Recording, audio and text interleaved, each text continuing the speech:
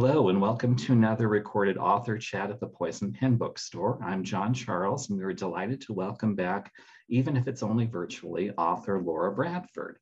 Laura is here today to talk about her latest book, A Plus One for Murder, as well as some of her previous titles. But before we get started, I do want to let those tuning in know that we have copies of A Plus One for Murder at the Poison Pen, and we would be happy to hold one for you at the store or put one in the mail. Just go online or give us a call and we can get that out to you right away. And now, without further ado, I'd like to welcome Laura Bradford. Hi, John. Thanks for having me. I'm excited to be back with Poison Pen, even though I have to do it remotely. Yes, we'll take what we can get right now. Absolutely, absolutely. I'm always fascinated by who the author was before they were a writer. So can you talk a little bit about yourself before you officially became a writer? Well, I guess before I was a newspaper reporter right out of college, and I had some very interesting jobs. I was a civilian reporter for the Navy-based newspaper in Charleston. I was a lifestyle editor in Troy, Alabama. I was a features editor in St. Charles and St. Peters, Missouri. And then once I had my children, I just decided it was time to finally write the fiction I'd always wanted to write. So that was kind of where I was before the book world took over. Well, early on, you kind of had an idea about your writing career because didn't you get your first rejection letter when you were like 10? I did. I'd written a children's book. I illustrated the pictures, wrote the story, and I sent it off. I think Hoff and Mifflin was one of them. And I got a very nice rejection letter, but it was a rejection letter nonetheless. So I was crushed, of course, but I didn't let it sway me. I just knew one day I was going to see my name on a book, and I've done that. So, yeah. What was your initial path to publication like for that first book? First book was a series called the Jenkins and Burns Mysteries, and I did not have an agent at that time, and I found what was, I guess, an small independent press out of Maryland who was looking to pick up series with strong women protagonists. And so I sent it to them, and they liked it, but they wanted some work done on it. And at first it took almost 6 months for me to kind of wrap my head around what they wanted me to do with it. And I finally did it, sent it back in, and they published it. So that was exciting. That was my first path, my first way in. And then that actual book, which was called Jury of One at that time, was an Agatha nominee. And it's how I got my agent. So that was the start of things for me. And then I got in with Penguin Publishing, and the rest is history. Tell us a little bit about your new book, A Plus One for Murder. Plus One for Murder. That one kind of came about in an interesting way. I think it's during the pandemic, and we realized that we really had to rely on the virtual world to keep in touch with people. That was one aspect. And then, sometimes we get so used to that we stop kind of reaching out to people in person. And it leaves us with some dilemmas. There are times where you do have to have people with you in person. That was one aspect. Another aspect was my youngest daughter had a coworker who moved from Texas to New York City as a young girl. And I thought that was very daunting. How would you meet friends in a place as big as New York City? And I found out from her, they actually have, much like dating apps, they have friend apps, which was kind of neat. And you can put in things that you're interested in doing. Maybe you like book clubs, maybe you're a runner, maybe you're into bowling. And you go through this app, and it kind of pairs you up with other people looking for friends interested in the same thing. So I found that kind of a fascinating little tidbit.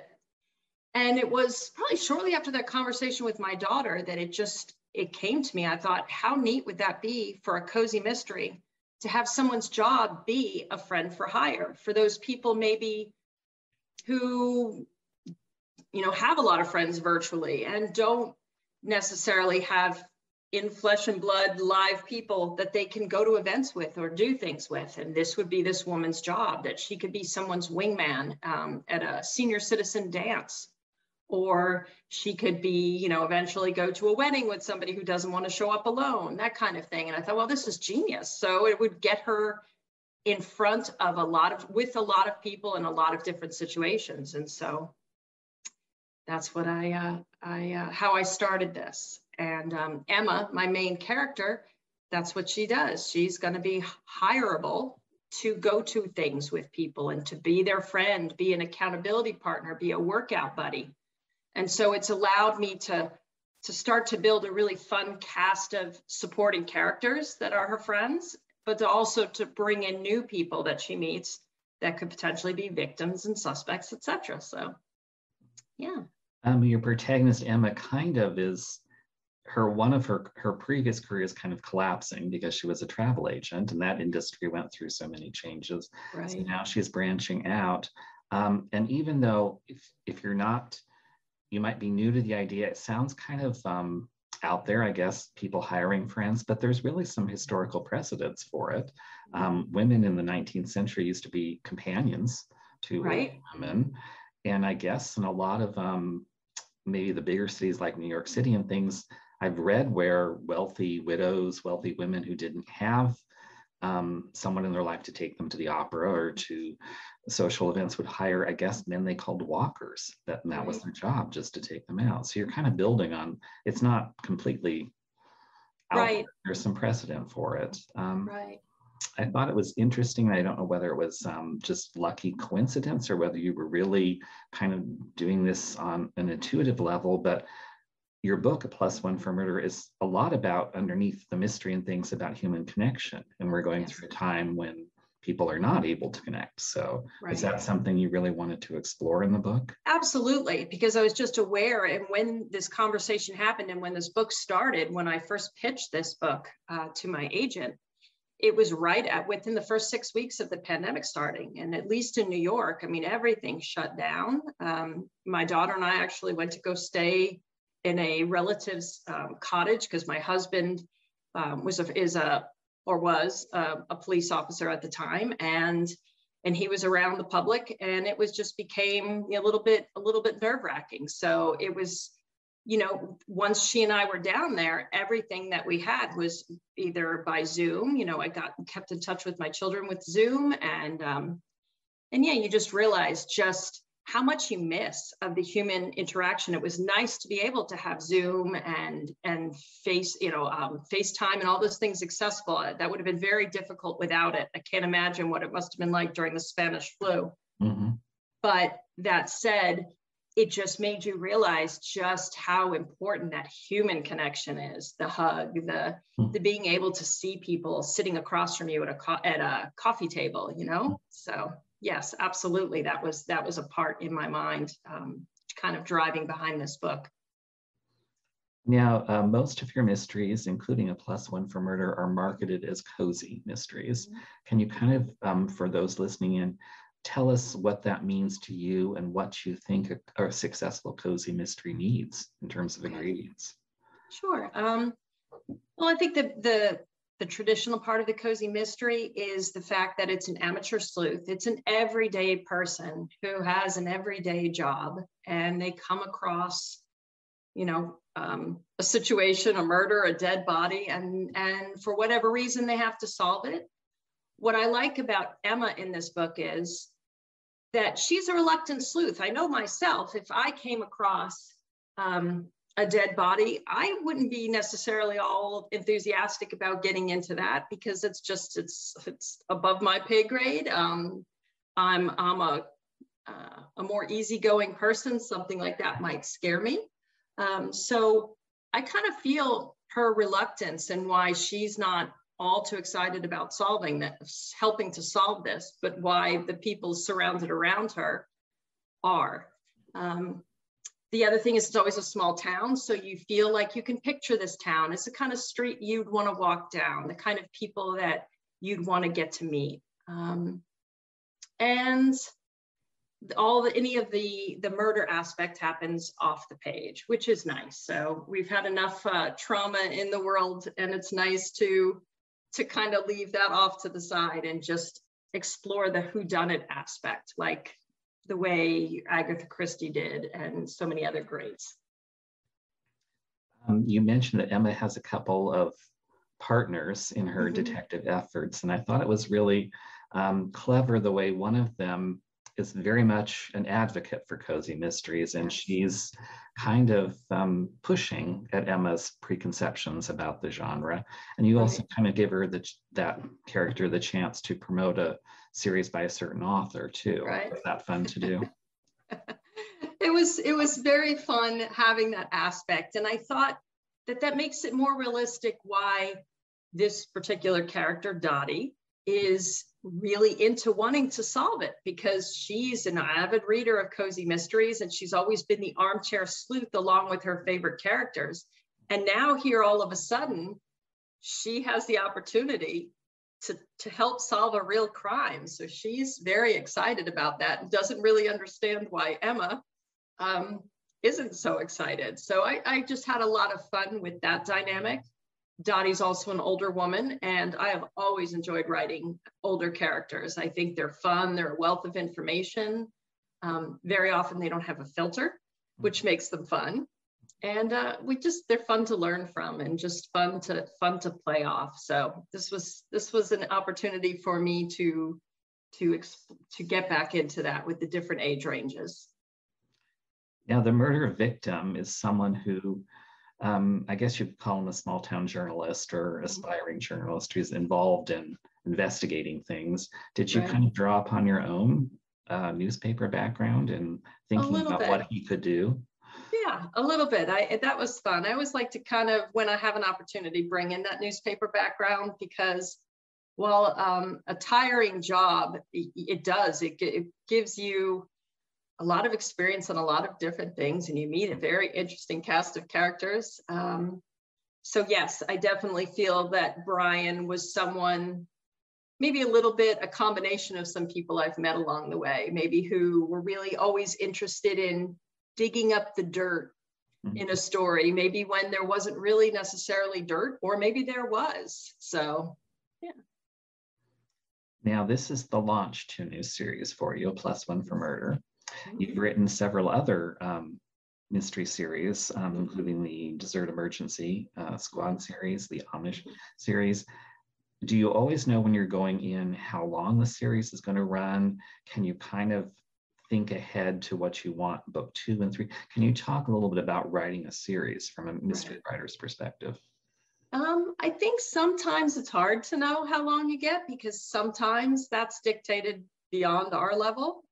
Sometimes the publisher, maybe they're backing out of cozies, or they're shrinking their line or whatever. So sometimes you don't know that a series is wrapping up when you write and what ends up being a final book, and you don't get to wrap it up the way you want. But I knew with my Sewing Circle book that I wrote as Elizabeth Lynn Casey, I knew the 12th book, we were wrapping that up. And so I was able to send those characters off in a way that I hoped would satisfy the readers who had followed me all along those 12 books.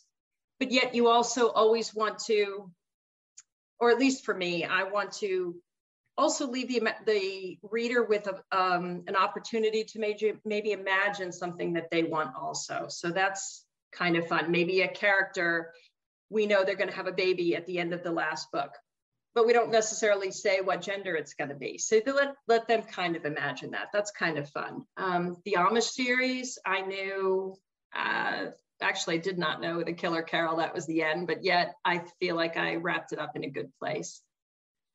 So you just hope, I think with each book, you want to leave a little bit of something for them to want to keep reading, but at the same respect, you also want to leave the characters in a good place with at the end of each book, so that if and when that ends up being the case, they still feel good about it. So at least that's what I tried to do.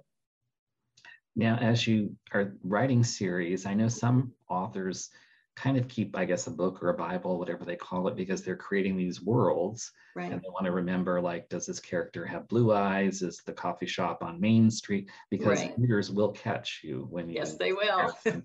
So that's your approach. You just kind of go with the flow and hope things work out. Well, I do keep an index file, and I keep my cards in there, and with all the little details of the characters. And my goal as a writer is, when I introduce characters, I want to give you a feel for them. I want you to feel good about them, but I don't want to tell you everything about them from the very first book. I want to build on that.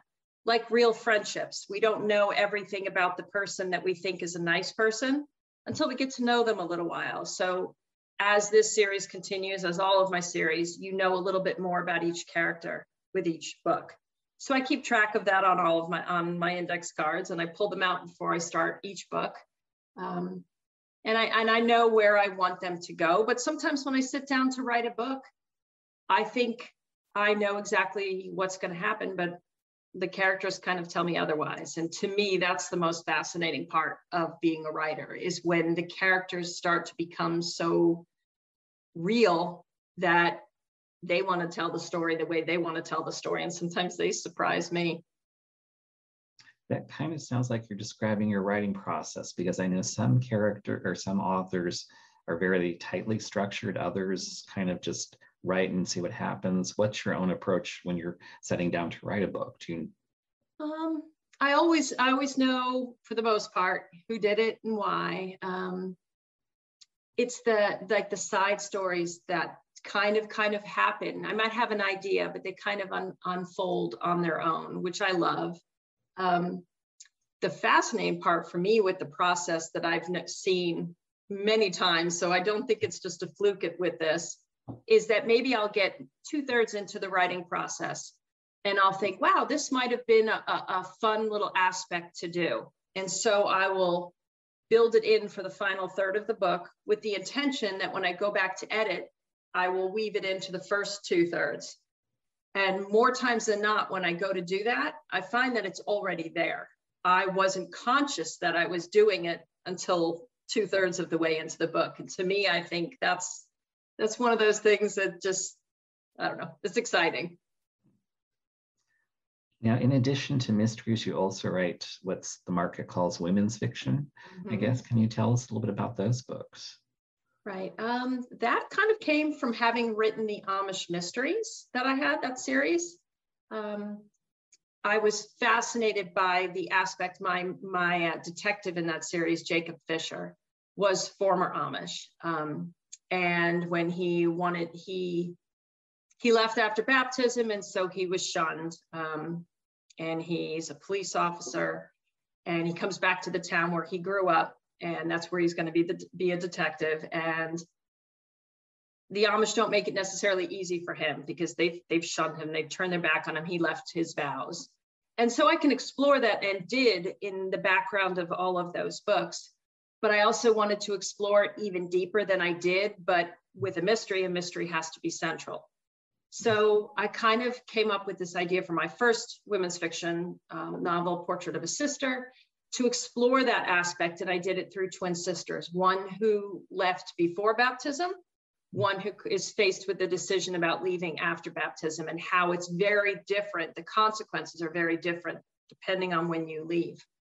And I enjoyed writing that book so much that I kept on going. And then I ended up having 3 more Amish-based women's fiction, which is a tough market in the sense that I think a lot of women's fiction readers don't necessarily pick up Amish-based fiction. They don't necessarily think that it's going to equate to them. Whereas when people have given these books a chance, I think they realize that they are broad-reaching, and the Amish is just a backdrop, but anybody can relate to them. But that's been a struggle.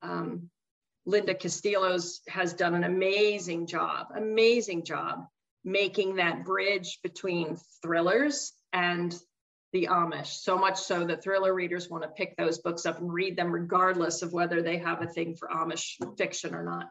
So hats off to her. She's done a great job. I think you're right. There's a dedicated group of readers that will definitely read Amish fiction, mm-hmm. mysteries, historicals, whatever, but they don't always translate into a wider readership with general readers. But there are people who are just fascinated by that world and that culture. Mm-hmm. What do you think it is about the Amish that is so intriguing? I think it's the simplicity, the fact that they live almost like late 1800s, but yet they're doing it with a modern world around them. And I think that's kind of intriguing. I think it reminds us of a simpler time, maybe, that we envy a little bit. But the thing is that makes these women's fiction books in particular, I think, appealing to whether you like to read Amish fiction or not, is that people need to realize, although that there are some differences, I mean, they're still just people just like the rest of us. They still have hurts, they still have joys, they still have fears, and it is similar. It's just a backdrop, you know, that in those particular books I chose to use. Now, you've written more than 35 books, perhaps even more than that. As you look back over your career, what have you learned about publishing as a writer that you wish you had known when you were first starting out? A lot of it is just have fun with it. There's so much stuff when you're first published, you think about all these things that you can do, and you make your postcards and you do all these things, and you can certainly help with that aspect.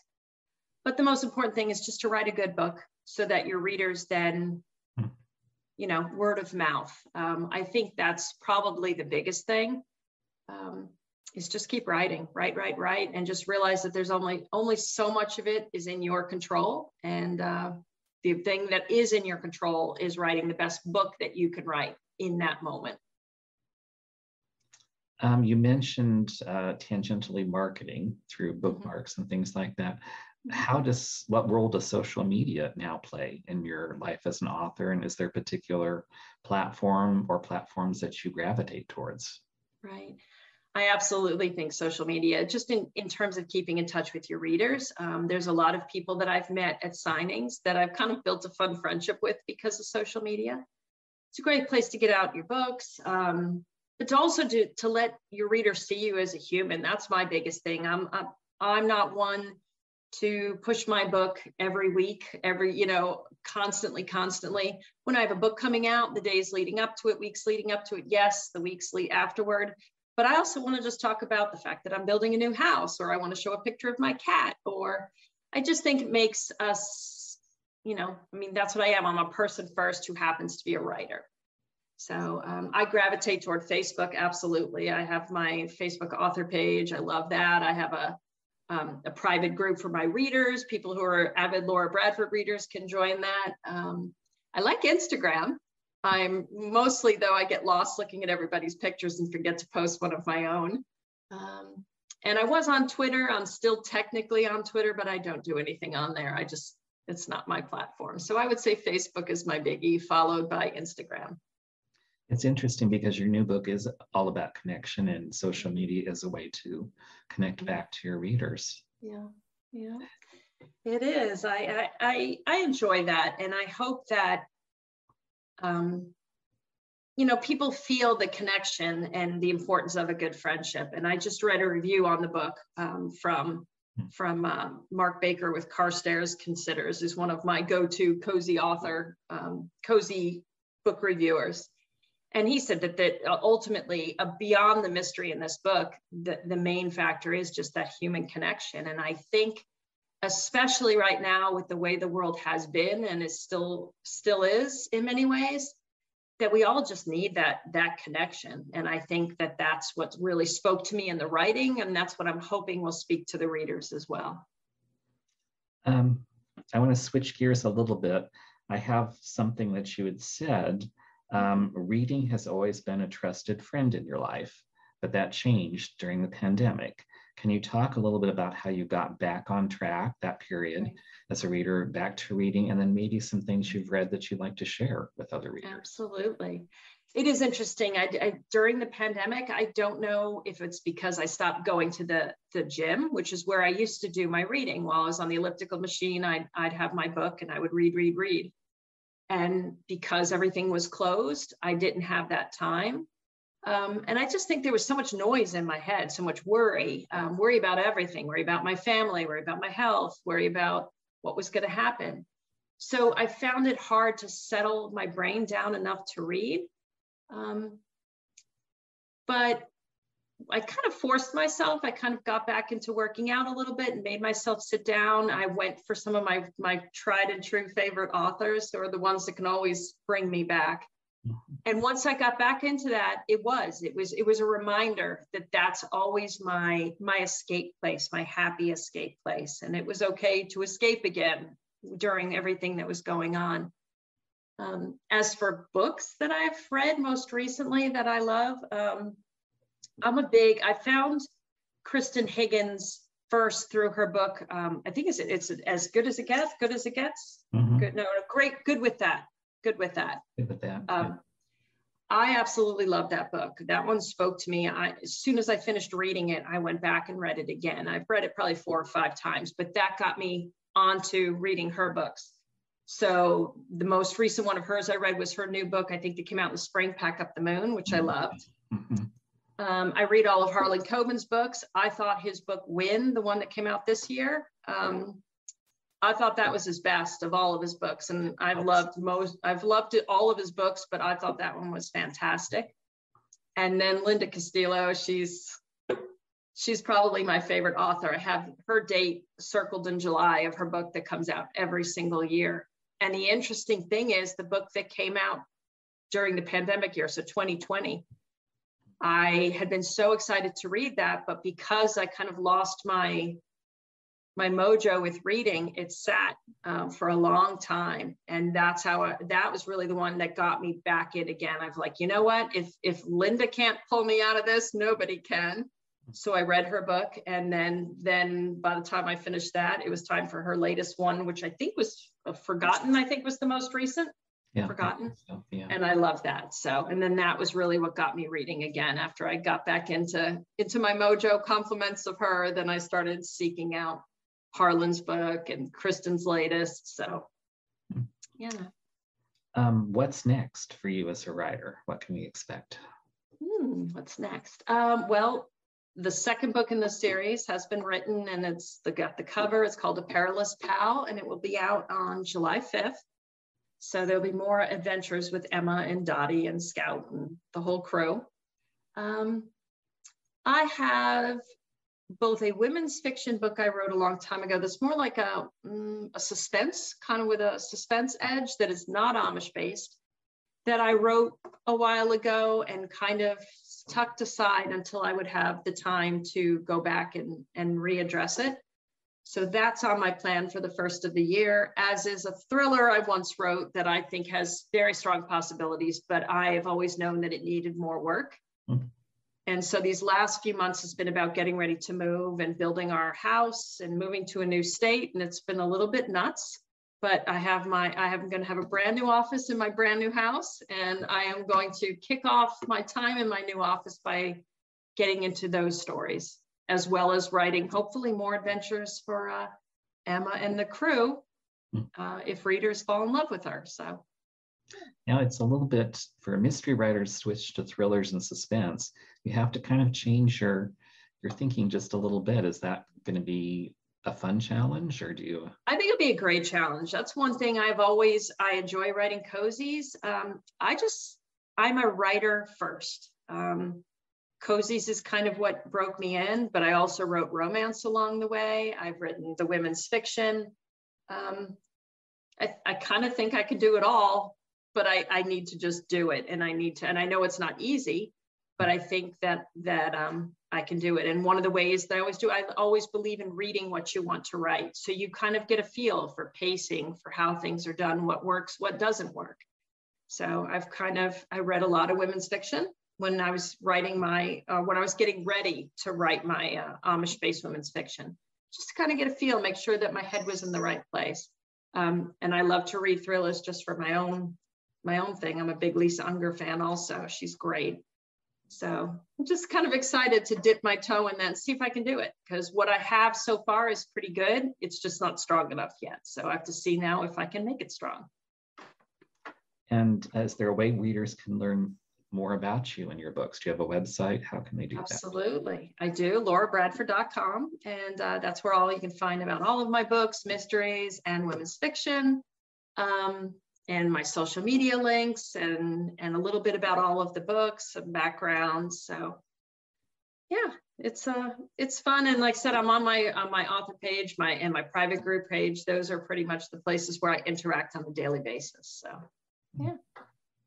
I can't believe our time is already up. It's just flown by with such an entertaining guest like you, Laura. I'll mention again, Laura's new book is A Plus One for Murder.